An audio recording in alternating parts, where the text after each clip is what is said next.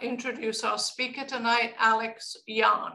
So off you go, Maggie.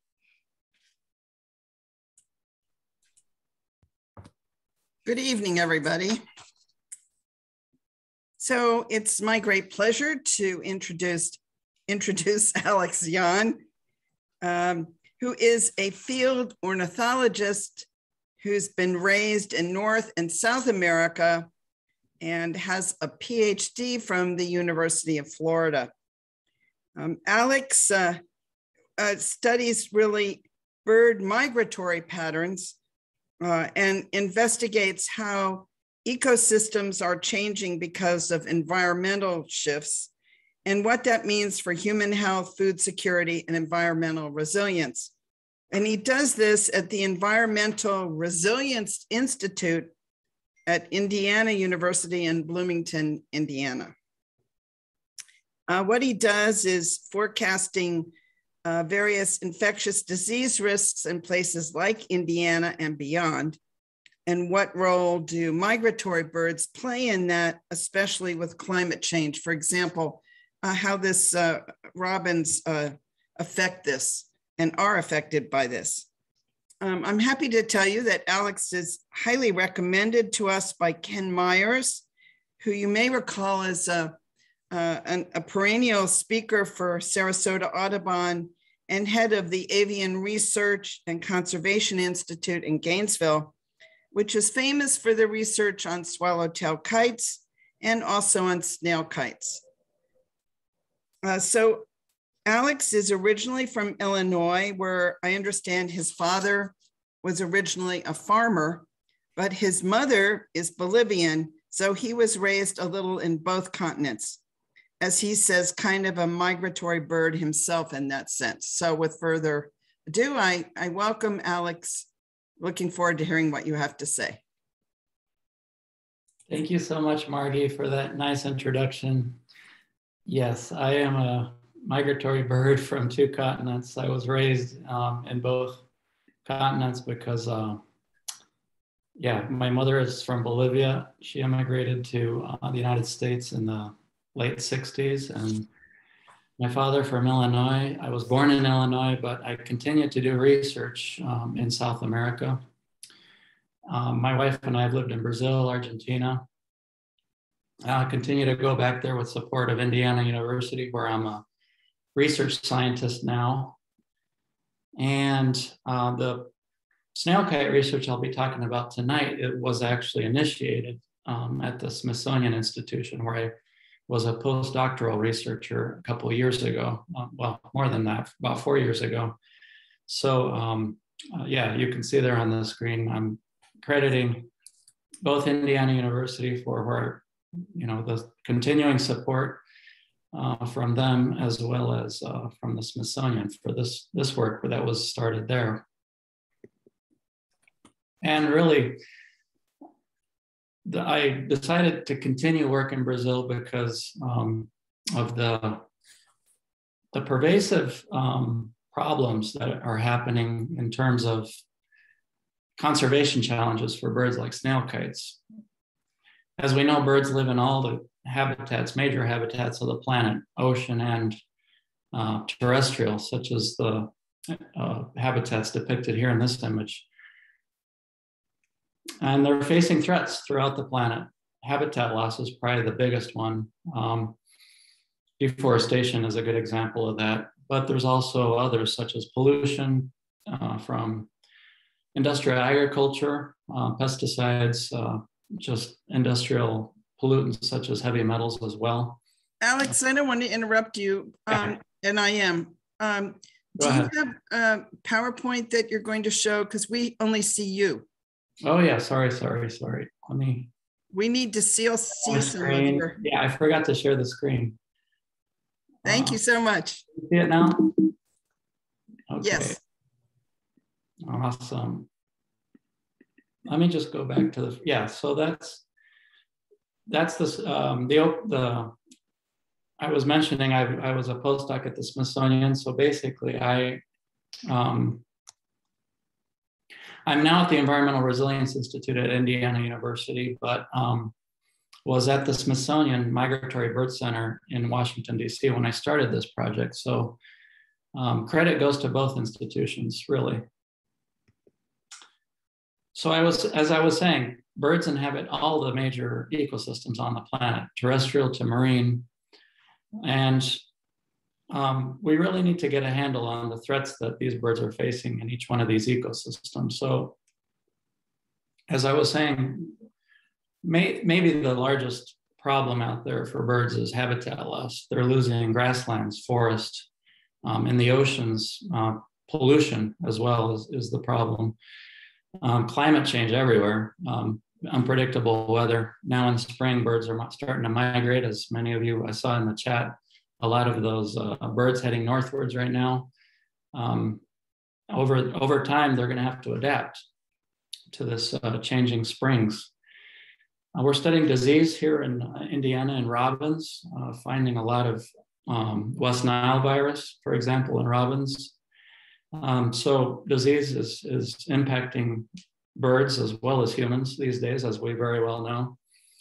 And urbanization in general, windows, feral cats. So birds in the 21st century face unique challenges. And understanding the full annual cycle of birds is really key to understanding these challenges. As a biologist, I'm trying to help protect a species, but if I only do that in the summertime in the breeding season, when the birds are in my backyard, I'm only capturing a very small kind of scale of time in which that bird is experiencing those threats. So for migratory birds, we know that they're moving very large distances across the planet. And this image basically depicts that. These are the major migratory routes used on the planet. So birds, they're migrating anywhere from hundreds of miles to thousands of miles and crossing oceans.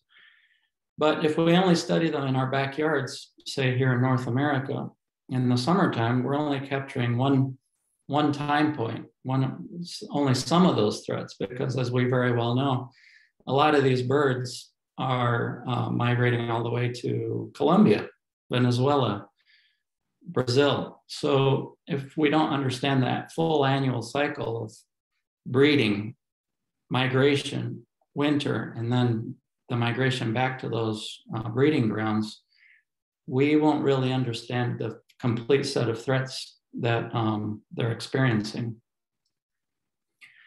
And in terms of the snail kite, we honed in on this when I was at the Smithsonian, my colleagues and I, because it was a species that's found in many different places in the New World, anywhere from Argentina to Florida. But we only have a very limited amount of information on those populations. In fact, the snail kite has only been studied in Florida in terms of its full annual cycle, these movements. Where does it spend the winter? Where does it spend the fall and spring? Where is it when it's not nesting? That kind of question has only really been studied in depth in the state of Florida, yet it lives in the Caribbean, Central America, and most of South America, at least tropical South America. So this is a pretty big problem for a species, that we don't know its population trends in the neotropics there in South America or Central America. So we don't really know, first of all, is it declining? And second of all, if it is, what are those threats? And really good research has been done in Florida. And this is the kind of research we're trying to emulate in South America. So a lot of research, for example, out of the University of Florida, as well as the state agencies in Florida. This paper here did a good job of understanding the dispersal patterns across Florida. So they tracked snail kites with satellite transmitters, as we did in South America, to show basically Florida snail kites are moving pretty large distances within the state. They move anywhere between southern Florida and central Florida, and nesting in different places at different times of year. So if you see one in your backyard, the chances are if it doesn't have a nest, you probably won't see it for very long. They're always constantly searching for snails because they're highly dependent on this resource. And that's something we're going to be talking about here a little later in the discussion. The problem is in the neotropics, it's such a large range. We have no clue right now as to where these birds are moving. Like, does the Argentinian or Uruguayan population of snail kites spend the winter in Brazil? Or are they moving up to Bolivia? Where do the Central American snail kites go? And there's this idea, it's been out there for several decades, that the tropics are stable. You don't need to move. But the last couple of decades of research has shown that birds in the tropics actually move a lot. Migration, it's called intratropical migration, basically, is very common in the tropics. So birds in Asia, Africa, South America, Australia, they're moving almost as much as birds in places like North America, Europe. So we kind of had a gut instinct, given what we know about other birds in the tropics, that these snail kites are probably not staying put. So the study question really was very, very simple, very basic, because so little is known right now. What we basically wanted to do is just get a basic understanding. What are these birds doing before we can move on to kind of deeper questions about their ecology? The first thing to basically describe is their annual cycle, right? How do they move? Where do they spend the winter, the fall?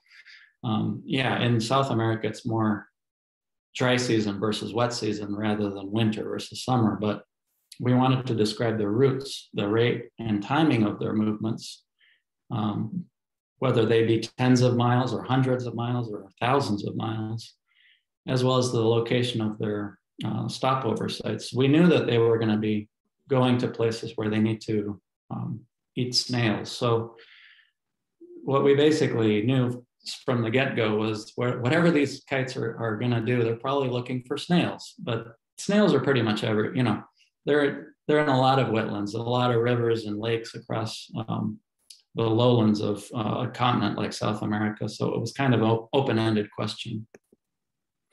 Now, to understand, the rest of this talk, you're going to have to kind of understand the basic South American geography. So here's a really, South American geography 101.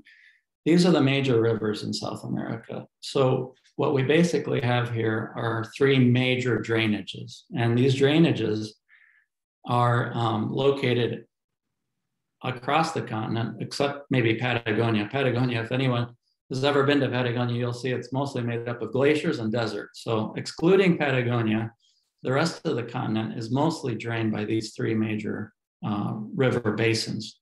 The Orinoco up in Colombia, Venezuela, mostly, that's draining everything north of the Amazon River. The Amazon is the largest one, of course. It's draining basically northern and central South America.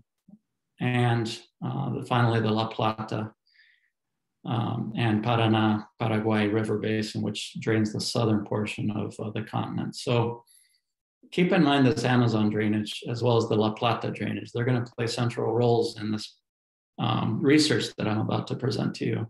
So the Amazon, for just a refresher course, the Amazon flows west to east. It's flowing from the Andes, basically rain falls in the Andes and moves water downwards into this Amazon basin and then eastwards towards the Atlantic Ocean.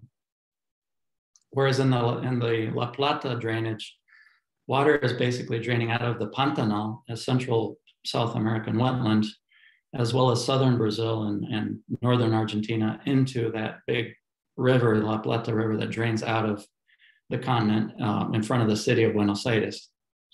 So that's the major metropolis in that drainage. And snail kites live in all three major watersheds, the Orinoco, the Amazon, and the La Plata. So they have a lot of options, Imagine the flooding cycles, how, where snails might be found at different times of year in each one of those three drainages. And we chose to study them at this study site here in southern Brazil called Taim Ecological Station because, well, first of all, it was logistically more easy than in a lot of other places. When you're a biologist looking for a project, you want to focus on what you can do, what's doable. especially when nobody's tried this before. So we knew that we could set up shop there, kind of live there for several weeks. Second of all, our colleagues there told us that these birds disappeared in the winter. So southern Brazil, it's not quite Siberia, but it gets pretty chilly and windy, and the wind comes off of the southern Atlantic Ocean, and it's pretty cold and dry. So a lot of birds leave. So we knew we would find something interesting there. And it's basically this gigantic wetland. This is a picture of the study site when in the rainy season in the summer. So there's a lot of water, very shallow, only about 1 meter deep, but full of snails. So that's why the snail kites like it there in southern Brazil. And there's a colony there that nests, at least it was nesting while we were there. So this is one of the nests we found. Snail kites nest in loose colonies. So a loose colony is kind of like, there's a nest here and then there's another one 50 meters away, not like they're not bunched up like albatrosses, in South Georgia Island kind of situation, or like puffins. They're not a very tight colony, but it's a kind of a loose colony scenario. So we knew we could find snail kites there. We knew it was relatively logistically feasible. There was infrastructure there to live in. And there's a whole lot of options for those kites to go to in the wintertime. So the major wetlands in that part of the continent where southern Brazil is located were the Pantanal. It's only a few hundred miles away. I mean, it's still a pretty good trip for a snail kite, but we thought maybe those snail kites, if they're not located there at Taim in the winter, maybe they're going up to the Pantanal. Their other option was just going over about 100 miles or so to northern Argentina and Paraguay into the Paraguay River Basin. And this is the region where the Iguazu Falls, for example, drain into. So if anyone's been to the Iguazu Falls, you kind of know the habitat I'm talking about. A lot of mix of rainforest and grassland and wetlands. So there was a lot of options we knew that the birds could move to at that time of year. So our hypothesis was that snail kites in southern Brazil are going to move a few hundred miles over into these wetlands, similar to what happens in Florida. That was kind of our model to follow, right? But the snail kites had other ideas, as I'm about to show you. So that's us, the team at the study site when we just got there. Marcio, he's a Brazilian ornithologist, just got his PhD, and really good in the outdoors. He's a field biologist for sure. Good to have when you have a problem out in the middle of nowhere. He's very adaptable, and I'm about to show you some of the things he did to catch these kites. Joaquin is actually from Argentina, so he came to Brazil to help us because he's got a lot of experience tagging eagles. So I'm going to show you what he did here in a second. But his experience tagging eagles really helped us a lot in tracking snail kites. Me, of course, I was living in Brazil for several years with my wife before this project. So I had the chance to kind of, I kind of knew what kind of people to look for to do this project. I certainly wasn't going to do it alone. And Adriano was a photographer hired by the Smithsonian. He's a Brazilian, but he's a Brazilian photographer to basically document the project. And not shown is Leandro. Leandro Bugoni is a professor there at the university in southern Brazil, and he was key because he knew all the logistical details and the biology of the snail kite up to that point. So he told me, go to Taim, you're going to catch kites there, you'll find them. Now, knowing the kites are there and actually catching them are two different things. So the first thing to do was take a bunch of equipment down there and see kind of what the lay of the land was. Likely everything that happens either in the southern Brazil isn't similar to what's happening in places like Florida. So we knew we'd have to be adaptable. Taking kayaks, for example, because there was so much water. And observing the kites. What are they doing? And so to catch any animal, you basically have to understand it first. So we just sat there for several days looking at these birds. How are they fishing for snails? How are they hunting for snails? So I want you to look at this video one more time as I play it. Look at this snail kite here. It's hunting for a snail way up in the air, maybe 20, 30 feet up in the air, and then it dives down, not dives, but it descends really rapidly, and it just plucked a snail off the surface of the water. Okay, that's not the way snail kites everywhere hunt snails. You might have seen them do something different in Florida. It probably depends on the depth, the water depth. So at this point, we kind of had an idea of what they do. And did you notice that snail kite went straight over to that little bushy area? It's kind of emergent aquatic vegetation. So that's where it's going to take the snail out of the shell. So the first thing I did was contact people who have experienced trapping these things. So obviously Ken Meyer and Gina, they're experts at this. So they're two of the authors on this paper. They invented basically a trap that floats on top of the water to catch snail kites there in Florida. So I went to Gainesville a few years ago, and they trained me. I went with Gina down to Orlando where she was catching snail kites, and they trained me into how to use this trap they invented. It's called an aquatic balchatry. So do you see those little nooses in the trap? They're basically designed to catch that snail kite's leg. It's a little noose, slip knot, that will wrap around the leg of the snail kite when it tries to grab those snails that we're putting out there as bait. See the snails there in the middle of the trap? So this trap is floating on top of the vegetation, and you put it anywhere you see the snail kites hunting. So the first thing you need after you make the trap is snails. How do you catch snails? Can't catch a snail kite without catching snails first. So Joaquin got to work making snail traps. I can't remember who told us how to make these, but you can't just go out there and pluck snails off the water like snail kites do, because believe it or not, at least at Taim, where there's a meter of water, you can't wade out there and see them. The easiest thing to do is basically put this trap out overnight. I think we put some bait in the trap. You have to put something smelly, something smelly in the trap, like hamburger meat. I can't remember what we put out there, but the snails are attracted to that bait, and then they get caught, and then you have snails to put in the trap. It didn't work. Basically, I'm not going to go into it, but the snail, unfortunately, this trap didn't work in Brazil because we're not sure why, but we think it's the method that the snail kites are using to catch snails in Brazil is different than Florida.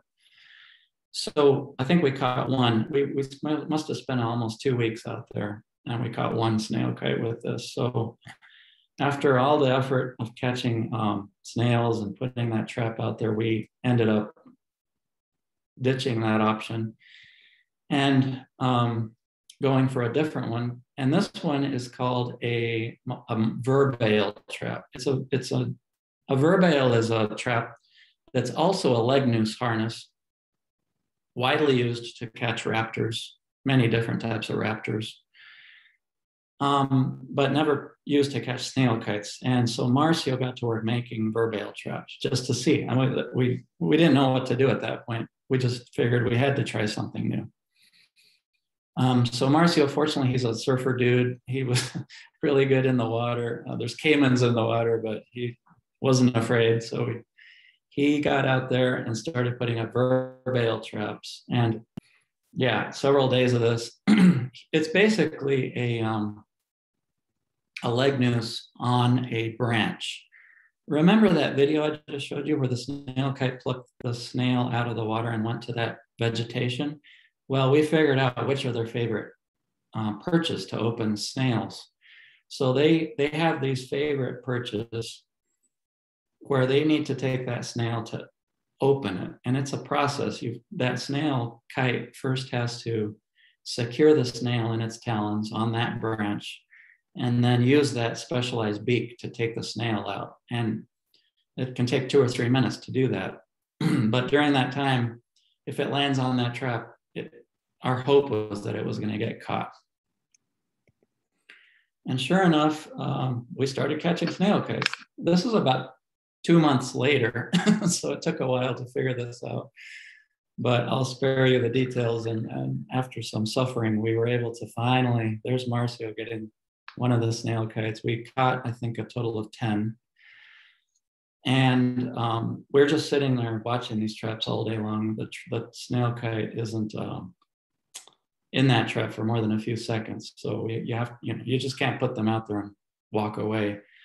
It took a while to get the permits to use this. Of course, it was a process to get all the permitting and the logistics in place, but we finally had our snail kites captured and ready to put the satellite transmitters on them to track these movements that we wanted to study. So remember Leandro Bugoni is a professor there at the university. He sent out some students to help us. So there I am with one of the students who's learned how to handle a snail kite, putting a transmitter on.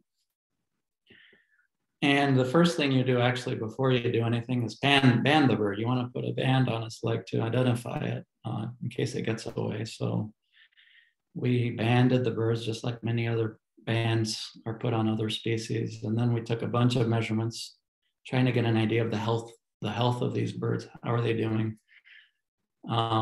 So one of the things that we found, when you have a bird in the hand, it's so much more detail that you get out of these birds than when you're seeing them through binoculars. So look at these kind of specialized talons that they have. It looks like a bunch of big needles, right? We had to handle them very carefully. I wouldn't want one of those things going through my skin, and they have very, very powerful claws. But what we found was there's this kind of specialized scale on the middle talon that, I don't know, we're guessing right now. We haven't found anything in the literature describing this. Is it specialized for Brazilian snail kites and not Florida snail kites? We don't know. But it kind of looks like something that would help grip that snail. You can imagine when you take a snail out of the water, it's slippery. That shell is really slippery. It might be covered in algae. And so we're thinking, wondering if these scales help kind of get traction, to not let that snail shell get away as that snail kite is trying to extract the snail from the shell. It's just a hypothesis for now, but maybe something somebody could study down the road. And we measured the wing length. You can see the ruler there.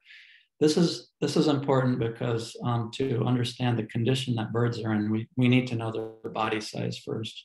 So we're measuring their weight, but if you don't understand how big a bird is when you weigh it, you really can't understand how much of that weight is fat, muscle, bone, other things. So that's why we're doing that. And you can see the satellite transmitter there on its back that we had just attached. And then we basically, one last slide showing just how much detail you get when you see a bird so close. It's really beautiful. I can't help but taking 1 or 2 pictures of the feathers when I have a bird in the hand because there's so much detail. Really beautiful birds, both from far away and up close. And just to show you Joaquin putting the satellite transmitter on the kite, one of the kites. As I said, he had experience tagging eagles. So crowned eagles live in Argentina, and he had caught some with a team a few years earlier. So a snail kite was nothing for him after dealing with crowned eagles, which are even bigger than bald eagles. And with that data from those 10, we ended up tracking 7 snail kites actually with those satellite transmitters. And with that data, we ended up drawing these maps of their migratory routes. So each one of those lines is a snail kite that's migrating. There's some that actually most spent the entire year. So they left, all of them left time. You can see those tracks moving northwestwards away from Taim. So most of them actually just did what we thought they'd do. They went over to Argentina, to those wetlands of the Paraná La Plata river drainage. However, 4 of those snail kites had different ideas. 2 went to northern Bolivia, or the southern Amazon basin, basically, about 1,000 miles away. And 2 others, I think they were both females, went all the way north to the mouth of the Amazon River in northern Brazil. And that's quite a journey.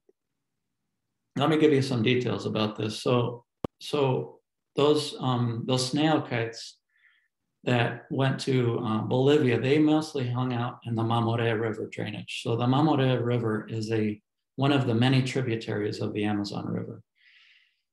And the 2 that went up to the mouth of the Amazon, they ended up crossing about 3 or 4 major as well as minor river drainages to get there. So they're skipping a lot of different options. You know, they're basically saying, we want to go to the Amazon Delta for some reason. You know, we don't know exactly why still, but they had a lot of other options along the way that they decided wasn't the ideal option. And like I said, it's quite a journey. I've took this map I found it on the internet. So it's based on information I have, I think it's pretty accurate. So a lot of people don't know that Brazil is about the same size as the lower 48 states of the United States, excluding, of course, Alaska. It's a big, big country. And it has about the same population as we do, but it makes up most of South America. And these snail kites that we track to the mouth of the Amazon River, I'm depicting it here on this map overlaid across the United States. It's like going from central Mexico to Canada. That's the distance these birds are going, about 3,000 miles. And it would be like, you know, the snail kites in Florida going up to the central Canada to spend the summer. So it's a long migration state. If snail kites from Florida went up to spend the summer in Hudson Bay, I think people would be a little surprised. As far as we know, snail kites in Florida don't leave Florida. There's some evidence that they might move to Cuba, but this is quite a big movement compared to what was known about snail kite movements before. So what we've learned is that these snail kites in Brazil have very variable movements. Some go to, like I said, just a few hundred miles over to Argentina, a couple hundred miles, just to spend the rest of the year in Argentina. Some go to, you know, maybe 1,000 miles up to Bolivia, and some apparently go several thousand miles to northern Brazil. And it happens rapidly, right? This movement that we saw from southern Brazil to the Amazon basin took about, I think it was about 4 weeks for some of those birds that moved to Bolivia. It took them about a month, 4 weeks to get there. The ones that moved up to Brazil, it took them about 6 weeks. But when they moved over areas without any rivers, we could tell from the satellite telemetry that they just did it in a few hours. So they're probably moving 40, 50 miles an hour when they can. Because if they're not over water, if they're not eating snails, they're in trouble. And this was all published, in the Journal of Raptor Research in 2020. So if you want to read all the details, it's all in there. And it's important to publish this because maybe some student in the future will read this and take this up as a project. I hope so. Yeah, our basic conclusions were that these snail kites are moving a lot more readily than we had imagined. We thought that they would move maybe between Argentina and Brazil, maybe within southern Brazil, but they're moving across several countries. Some of them moved, between 4 countries in 1 year. They started out in Brazil, went to Argentina, then Paraguay, then Bolivia. So unfortunately, there's very little international cooperation into migratory bird research and conservation in South America. But it's going to require these international efforts to understand this, not only these biological patterns, but to monitor their populations for conservation purposes. We really still don't understand what the impacts of the rapid spread of agriculture is in South America. So a lot of those habitats that I've been talking about, these snail kites are moving through, have been converted to soybeans, corn, rice plantations. A lot of those rivers have been dammed. There's a lot of damming of rivers now in the Amazon as well as Paraguay, Argentina. So water courses are changing, and no doubt food levels, snail kite abundance. And a lot of that research from Florida, such as in this paper, shows that when you change the environment, such as the water availability in Florida, it's going to impact snail kites. So we're pretty certain that if that's the case in Florida, it's likely to be the case also in South America. In fact, snail kites in Florida, they experience higher rates of mortality during drought, right? During dry periods, which isn't surprising. If there's no snails, they don't have as much food. And if the sites that these kites, this species is using in South America experience the same trends, then they can expect negative results. Yet this hasn't been studied yet, so we need to get on the ball and do that. And as part of that, we need to do more tracking. I would think, we only tracked 7 of those kites, so these are just very preliminary results. What are the movement patterns of different ages and sexes? There's a lot of evidence from other species of birds that females migrate in different ways than males.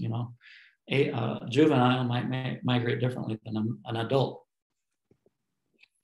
How genetically different are these populations? So if we just target southern Brazil, we might not be really doing much to help snail kites over in other populations. So we know that they're migrating through different populations, but where are they breeding year to year?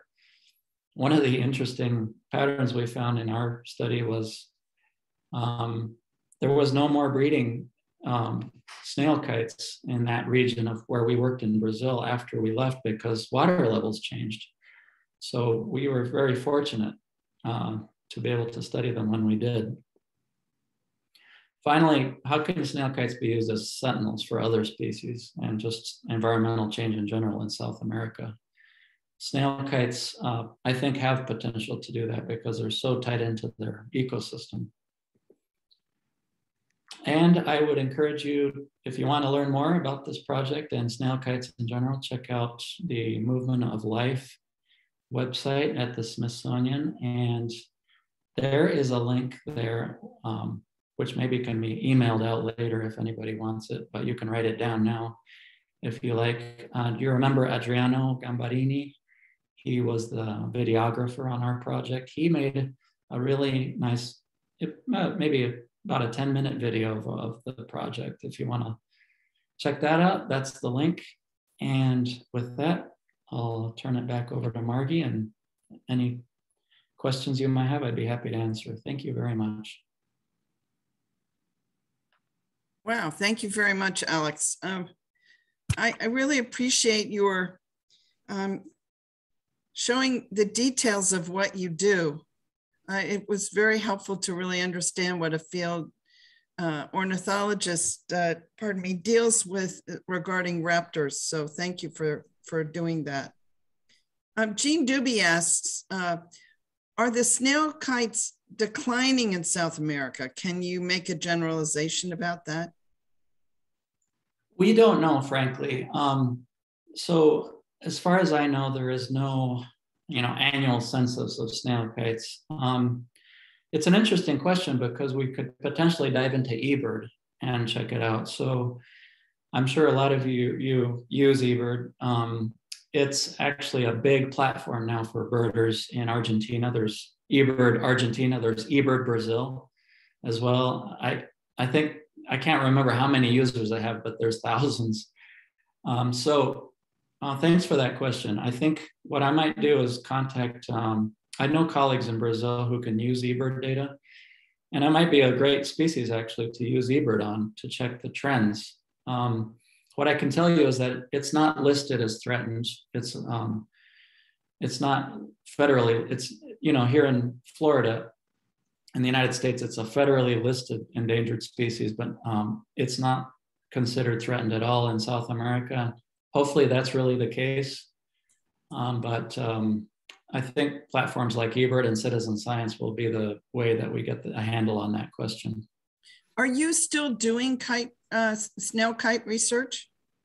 No, not anymore. I'm focused right now on, so here in North America, I'm focused on using American robins as sentinel species. We're studying robins in terms of lead levels. So they eat worms, worms eat soil, and there's lead in the soil and other things, other heavy metals. So we're basically using robins as sentinels of heavy metals. We're also using them to study the dispersal of zoonotic diseases such as West Nile virus. A lot of people don't know that robins are one of the main carriers, hosts of West Nile virus. And we're also using them to understand climate change in North America. So that's what we're doing right now at the Midwest Center for Birds here at Indiana University. And we're also in South America, we're just starting to begin studying the migration patterns of Andean flamingos, which I would be very happy to give another talk on in the future to you about. We're just starting that project right now, but they're already showing incredible migration patterns between Chile, Bolivia, and Argentina. And it's a little worrisome because that's where all the lithium mining is happening for all these electric vehicles. So snail kites, Andean flamingos, a lot of birds to study in South America. And I would encourage anyone out there looking for a research project to go to South America. Has anybody taken over your research or followed up on it? No, no. Wow. It's really a problem of funding in terms of, it's kind of a multi-pronged problem. It's not just funding. Funding is one of them, but the other problem is that, there's just very few people who are interested in going out there, and I don't think a lot of the students these days know that there's a problem like that out there with a lot of species. There's a lot of investment into molecular, right now, biomedicine, molecular genetics, lab work is very well funded and a big part of research on university campuses. But field ornithology, this kind of research, we need to get the word out that it's really necessary. And I think there's lots of people, students, young and old, that would love to do, get in a kayak, spend the day getting paid to chase snail kites around. I just don't think a lot of people realize that that's an option as a career, but it can be a career. So I'm happy to work with anybody who wants to go back. I would love to go back to the snail kites myself, but there's only so much I can do. We always have a full plate. So Dorothy Gilman asked, what do these transmitters weigh and how long do they stay on? Yeah, these transmitters weigh about 65 grams. So that's, to use them, we have to use a fraction of the body weight of the snail kites, right? You can't get a permit to put these on anything that weighs, it's not going to significantly impact their behavior, for one thing, and it can't be bothersome to them. So the type of harness we use as well is important. So the harness weighs very little, even less than the transmitter, and it was a backpack type harness that we use. This backpack so this backpack that we used isn't designed to fall off the kite at any specific time, because we can get multiple years of data from these tags. They have, I don't know if you saw in the image I showed, but it has a solar panel on it. So we're going to we can collect multiple years of data off of these. Jean, you had other questions, but they disappeared off the chat. So if you'd like to ask them, please go ahead. I was wondering about the snail kites in Florida. I know you don't specifically study them, but first of all, are kites in Florida are year-round residents? Is that true? Well, it depends on what you call a resident, because the kites, say in the Kissimmee area or in the Okeechobee,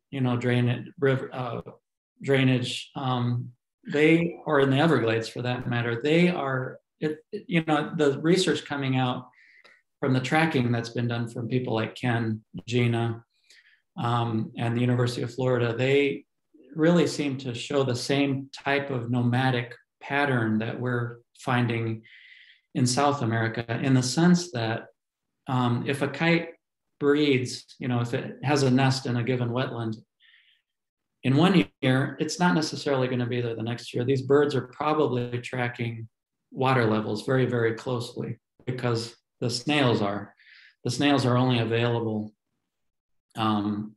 during certain conditions like water levels. And that all probably depends on rainfall and temperature, humidity, and when there's human impacts, it probably depends on how we're moving the water around different drainages. So the best thing I can tell you is that snail kites are nomadic. They have very unpredictable ways of moving, but they don't leave Florida, as far as we know. In that sense, they're a resident of Florida. So a breeding pair of kites, what kind of acreage do they need? What's their area? So in Florida, off the top of my head, I don't recall if that's been published specifically, but from what I understand, the snails that they're, say, feeding nestlings with during that breeding season, they're probably coming from, say, an area of in the immediate area around the nest. I can't put a number on it, how many miles away they go on a given day.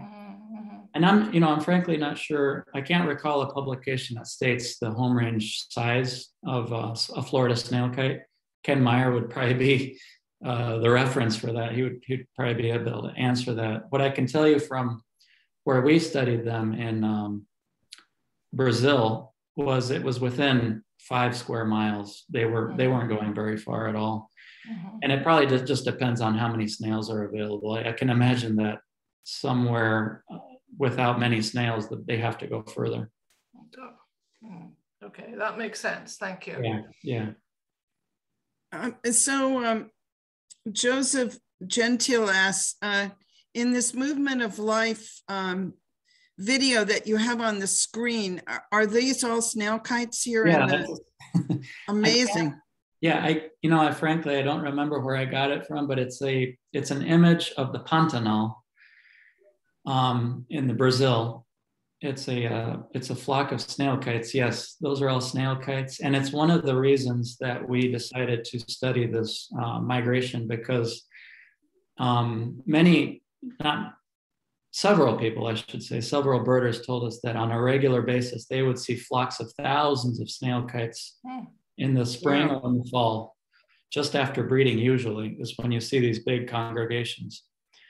You don't see this in Florida, but in South America, if you go to the Pantanal at the right time of year, if you want to see this, it'll probably be in November. It'll probably be September, October.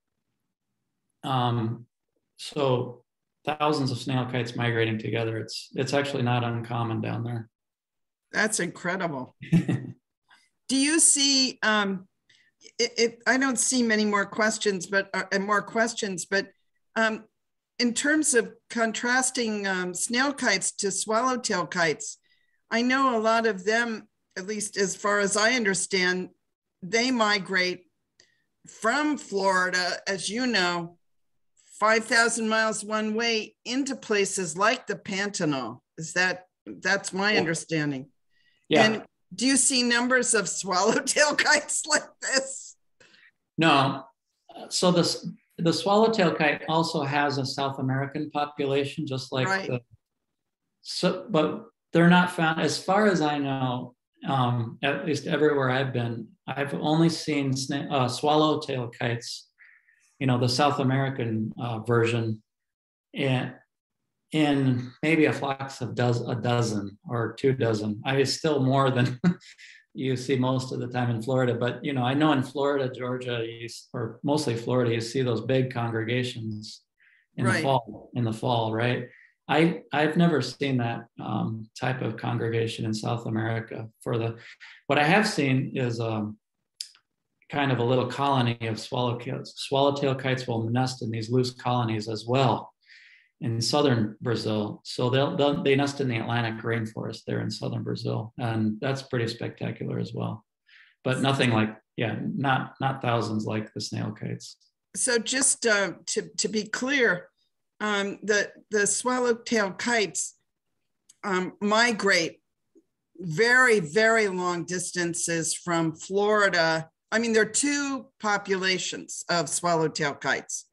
I'm preaching to Alex, who knows more than I do, but I've been studying them as well. So the ones from Florida spend about 5 months, 6 months here in Florida, and then they migrate into the Pantanal, Bolivia, and that area, and then they migrate back north to nest and raise their babies that fledge, and they all fly back to Brazil or the Pantanal, and that's correct, right?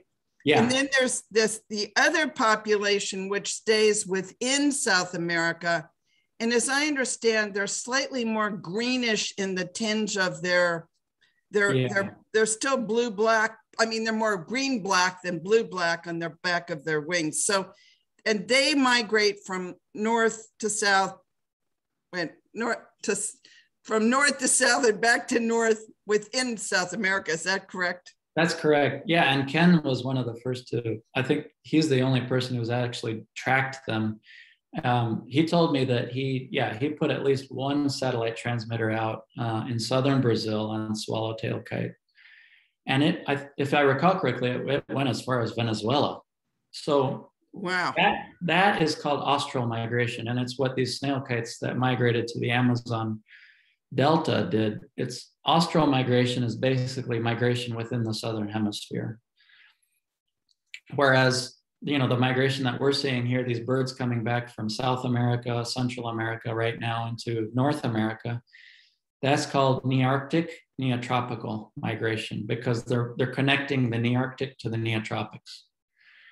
Whereas austral migration, it happens exclusively within South America or Australia. Australia also has north to south migration. So in Australia, they call it, I think it was first called austral migration in Australia. And we call it neotropical austral migration in South America, basically migration north to south within South America. And yeah, you're right. Some swallowtail kites do that. They do the austral migration. And there's swallowtail kites we think that are just resident as well, like in the base of the Andes, in Peru, Bolivia. There's probably snail kites that never leave several hundred square miles. They were just resident. You mean swallowtail kites or snail kites? I'm sorry, swallowtail kites. The swallowtail kites. Yeah. So we think swallowtail kites are a mix. Some are resident, some are austral migrants, and obviously the ones up in Florida, Georgia, they're these Nearctic neotropical migrants. Mm-hmm. This is amazing. I really appreciate that you're a field ornithologist, and I really am moved by your commitment to understand these big sweeping movements of kites. Thank you so much for what you do, and I hope that if you want to do more of this research, that the gods and goddesses of planet Earth take care of you and what you want to do, because it's fascinating and it's so important. So thank you for and also for what you're doing now, your commitment to really understanding how we humans deal with birds and should be treating them far more preciously and carefully. So thank you so much. I agree, Margie. Thank you. Thanks Thank to you. all of you guys for Thank supporting. you, Alex. It was absolutely wonderful.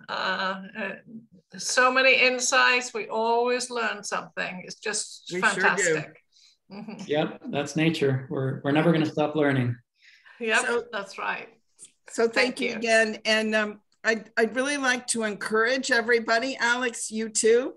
In May, we're going to have on Zoom a preview.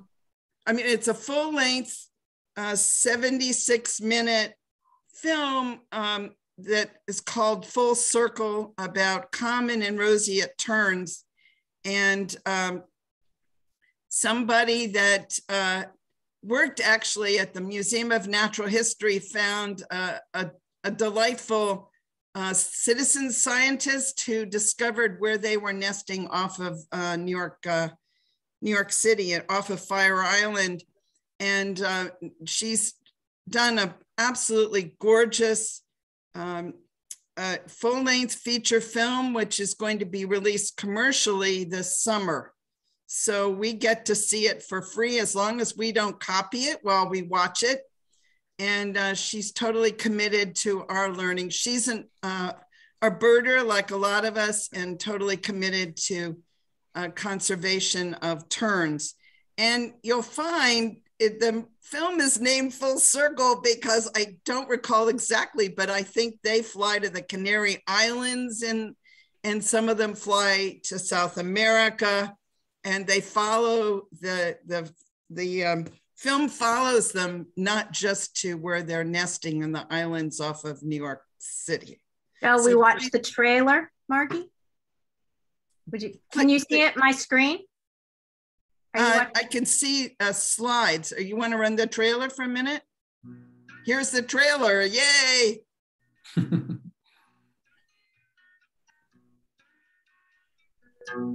People from the Museum of Natural History knew that at one point in time, Great Gull Island is the site of a major tern colony, but the terns were in decline. When I came to the museum, a lady in education called me one day and asked me if I'd like to go to Gull Island. And I thought it looked like a terrific place to try and increase the numbers of terns.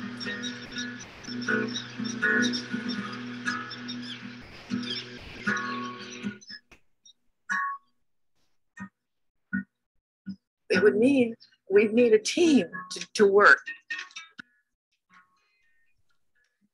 Well, you got a load here now. We have a lot of people, you're right. There's two species of terns that nest on this island. Common terns, and then also roseate terns, which is federally listed as endangered. We've got quite a few people interested, and once we had enough, we could stay on the island all summer. And so by '69, we had enough people to do that, and that's when we started it the way we do it now. I knew it was going to be more than one summer. I didn't think it would be 50 summers. That's a surprise.